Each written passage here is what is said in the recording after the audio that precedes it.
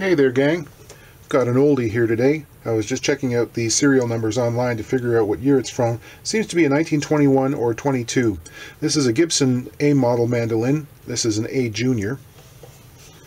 Now the Juniors were the introductory line for Gibson at that time period. Just like a regular A, except it's got no binding, no side dot markers. There's no Gibson logo on the headstock. The top wood is perhaps a step down from their top-of-the-line instruments. Still pretty good, though. The back seems to be made out of, that looks like birch to me. The neck is mahogany. It's been stained brown. And the top, as I said, it's slightly wider grain than you'd see in some of them. And it might not be perfectly cut on the quarter, but seems to be hanging together pretty well. Not too long ago, the owner put on some replacement tuners. I think these are the Golden Age ones from Stuart McDonald, which is nice. Those are good quality. The reason this is here today is the owner would like me to do a fret job on this. We're going to replace these frets, which are the originals. They're very narrow, and at this point, quite low. Checking out there, it's 17 or 18 thousandths in a lot of places, which is less than half a millimeter. It's a real fretless wonder. It still plays, but it doesn't feel all that great. He thinks it'd be better with higher and wider frets with more of a crown on them, and I tend to agree. The other thing we're going to do is put a radius on this board. These were all shipped with flat fingerboards, just a manufacturing expediency. It's easier to make them flat, and it's also quicker to fret them. But it's true that when you've got a bit of a radius, it's easier to chord, easier to play, and most modern makers are putting a radius on their fingerboards these days. I'm going to give them a 16-inch radius. So to do that, I'm going to have to remove the pearl dots here and replace them so that we don't sand through them while we're doing that operation. And with a taller wire, we're going to need a new nut. So I'll put a new ebony nut on there for him. And this is an aftermarket bridge with the wedge adjustment in it. So I'll make him a new insert that will accommodate the radius, the same radius as the fingerboard. Sound good? Now I know there's going to be some armchair enthusiasts in the comments clucking their tongue at me because I'm modifying this valuable vintage piece. Don't I know that this is the golden age of Gibson mandolin making? I checked out, guys. There's no Lloyd Loar signature in this, alright? He only signed one A-style mandolin, and it certainly wasn't an A Junior. They made an awful lot of these. They're not that rare. They're pretty common, and this is a working musician's instrument. I feel no qualms about making this board into a radius for him. If need be, I could always put another flat one on for the next guy who wants to be a purist. Now before I take the strings off, there are a number of measurements I want to record and some things that need to be done. Actually, just looking at it, there is a little bit of green painter's tape under one corner of this bridge here, which I'm assuming is a positioning device. It intonates very well right now where it's positioned, so I was about to do that anyway. I've got my own green painter's tape. You have to be careful with this stuff, obviously on a very old, fragile finish like this. So I'm not sticking it down hard, and I've actually reduced the tack by touching it to my shirt, picking up a little bit of fuzz. And we'll just mark the position. Now this isn't set in stone. I'm probably going to want to move that bridge a little bit, but it's good to have a reference point to get it back in the right spot, sort of. Next thing I'm going to do is check the action. At the 12th fret here, we have about 3/64ths on the bass and about 3/64ths on the treble, which is reasonable, and the player said that he thought it was not bad, and we can shoot for that again. So 3/64ths, that's about 1.2 millimeters, which is, it's kind of an average mandolin action. There are people who like it lower and people who like it higher. The next thing I'm going to do is check out the relief on this instrument with the string tension on. Rather than using the frets as a reference point, I've got a precision steel rule here. It's actually part of a square. Resting that right on the frets, and I'm going to use the 6th fret as a reference point. It's what I normally do. And I've already checked this. This is actually about 8 thousandths of an inch, which is like 0.2 millimeters. with the string tension on. When I take the strings off, I'll put this back here and measure it again and see what it is, and that will tell us how much the neck moves under string tension. Now, this is going to seem like complete heresy, but I'm actually saving these old mandolin strings. Whenever you're doing a setup, like if I'm cutting a new nut for this thing, I'm not sure if I have to. I don't know yet. I might be able to get away with this one and maybe shim it with some ebony on the bottom. But if I have to do a new one, that's a lot of tuning and detuning, and you go through 2 sets of strings when you're doing a setup anyway. To get the gross measurements and do stuff like that with the nut, there's a lot of stress that goes on, so might as well do them on some old strings and then save the good ones for your final setup. With the strings removed and all the tension off the neck, I can go back and revisit that relief measurement, and I see that we're now at about 4/1000ths of an inch, or 0.1 millimeters, which is good to know. So this is only shifted about 4/1000ths of an inch. Should give you some indication just how stiff this neck is. If it was a really floppy neck and it had exhibited a whole bunch of back bow, I would need to know that, because there's no truss rod in this, and I'd have to plane that figure into it while I was making the fingerboard surface so that it would come forward into the proper relief with string tension. In this case, I know I'm just going to be able to plane the board flat and also flatten the tops of the frets in one single plane.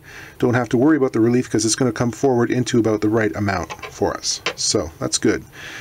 Problem necks were the reason why, Dan Earlywine designed the neck jig that would hold this in the correct location. But with a short board like this and a good stiff neck, we're not going to need that in this particular instance.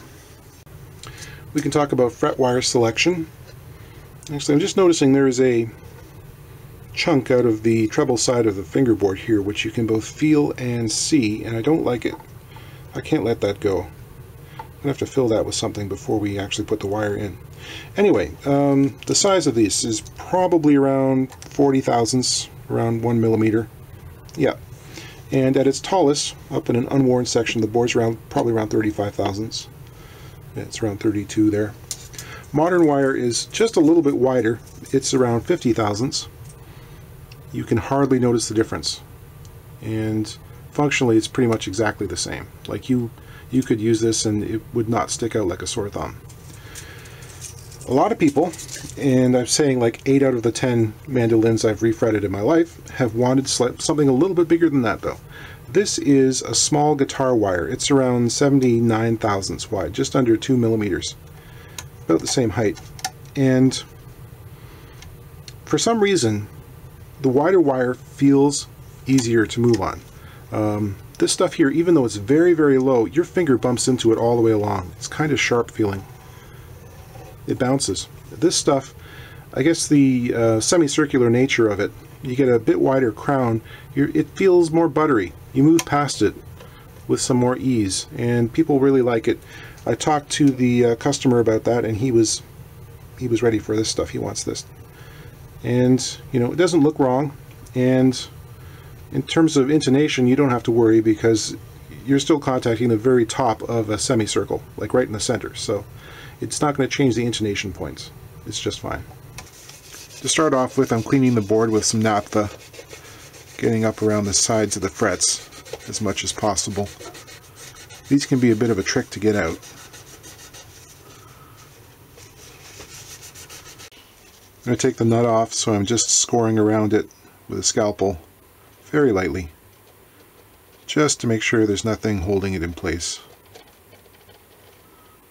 when I go to knock it out.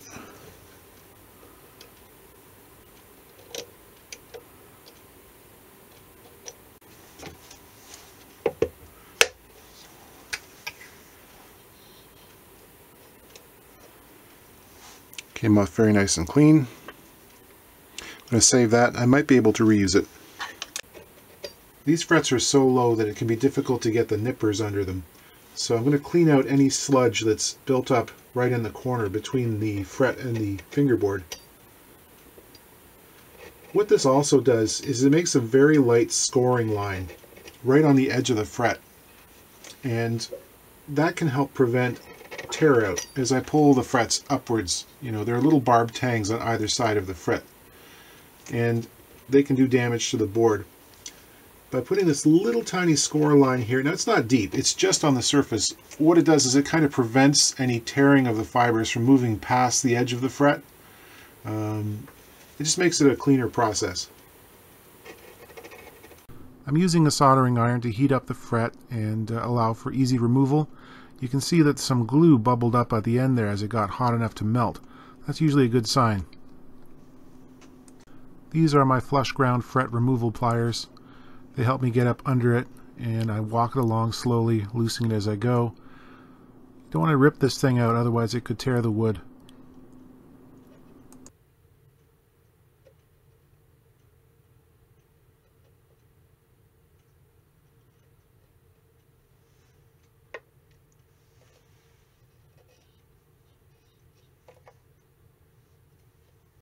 Because I'll be sanding a radius onto this fretboard, I need to remove at least these outer two fret dot markers here on the 12th fret, because they're close enough to the edge that I could possibly sand through them when I'm doing the radius. So I'm just using this little tiny silicone heater blanket there to warm them up and make the glue pliable. These fit very tightly in the holes, and I had to pop them out with the edge of a chisel.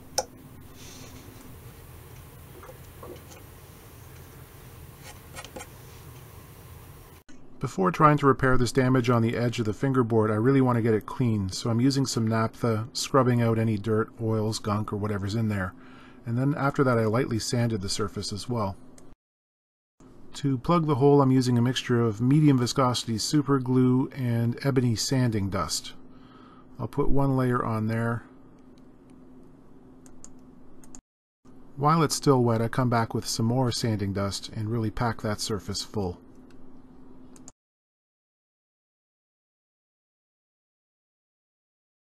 When that's cured, I scrape and sand it flush.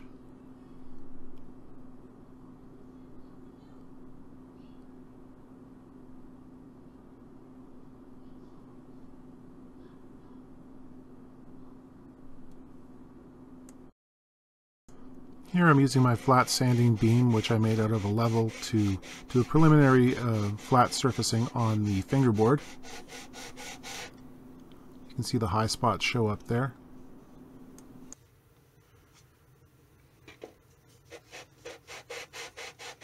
This is my radius sanding block, which I'll use to put the radius on.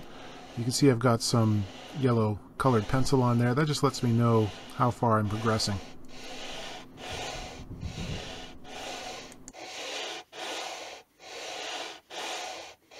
I'm re-drilling for the inlay. I'm putting these in with a little bit of fish glue and working some sanding dust in around the edges there to make sure it's all full. Sanding that off with some 220 grit paper. I'm setting the depth stop on my fret saw here. I don't want a whole lot of empty slot underneath the fret tang, so this is about 5/1000ths of an inch or so deeper than that. And just re-establishing those fret slots to the correct depth.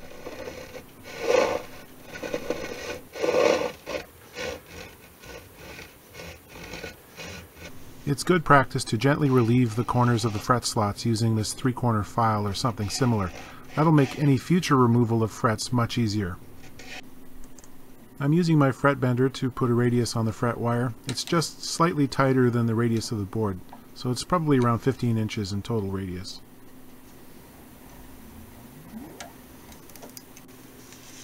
I'm cleaning off any grease or oils on the wire that's left over from its manufacture.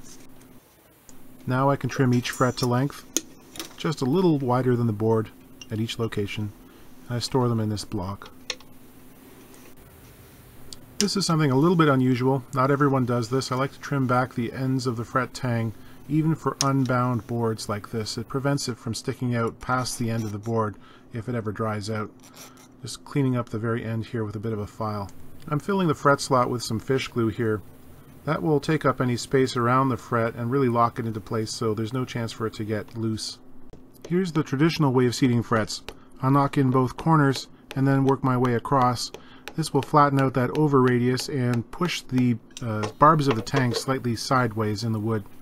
I also use this device here. This is a fret press. They both have their uses in different areas. When I get to the top end of the board, I have to be careful because it's unsupported in there. I use a little block to provide support underneath the fingerboard extension. Time to cut off these exposed fret ends. The glue's had a day and a half to dry. Here's a tip for those who are just beginning. It makes sense, you think, to present the clippers like this so that the jaws are parallel with the top surface of the fretboard. What can happen is you can apply a little bit of pressure as you clamp down that will pull the ends of the frets up a little bit, making them loose. It's far safer to do it like this. Just get a good clean cut, because the fret isn't going to shift backwards and forwards laterally in its slot, so it's safe. It's good and firm. You can see I've got a piece of white paper under here. Definitely have to clean up after this operation, because one of these little guys underneath the finished guitar will cause all kinds of problems. They're very sharp. I'm using a file to flush up and bevel the ends of the frets. I don't like a very wide bevel, especially on these smaller instruments. I want to preserve as much playing width as possible on the frets, so it's only about a 15-degree bevel. Any places that are left unfilled by the glue on the ends of the frets are filled up with some super glue and some sanding dust. I'm darkening the fret tops with some marker, and here I am leveling them. They were very level to begin with. There wasn't very much to come off, just a couple of strokes. And because of that, it didn't take very long to recrown them either.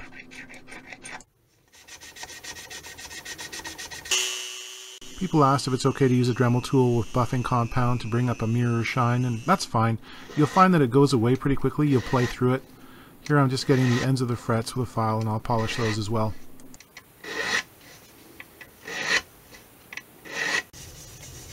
Using a little polymerized tung oil here on the board to bring up a shine and seal it off just a little bit.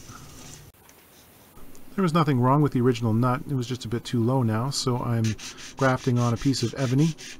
Time to make a new insert for the bridge. I'm sanding a 16-inch radius on top of the saddle using a sanding block. Rounding over its corners. I transferred over the string lines and other dimensions from the previous bridge, and here I am filing it to shape, working on the intonation pattern. Ebony is really the dirtiest wood. It gets all over everything. The bottom surface on this saddle has a couple of inclined planes on it, and these match up with some wedges that are fitted inside the bridge. These are loose, and there are two adjustment screws, one on either side, to push these in and out. That's how you affect the saddle height adjustment on this model of bridge.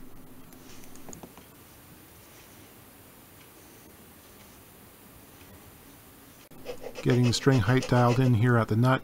This is why I save those old strings, because I have to tune and retune these several times during the process. There we have it, all set up and ready to play. I was pretty happy with the way this turned out. As usual, I'll try to give you some sounds on this thing. I am definitely not a mandolin player, so don't be too critical.